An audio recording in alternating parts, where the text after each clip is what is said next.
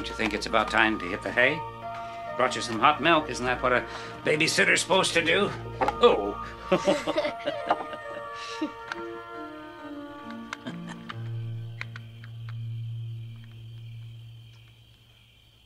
Andy, what are you doing? I want to find out about him. Andy, you're taking this too far. You can't do this. You can't pry into Keith's life.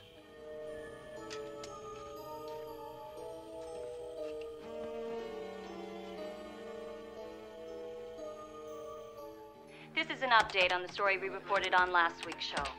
I'm standing in the actual room in which authorities believe the wanted killer had plastic surgery and then murdered the physician at least 9 months ago.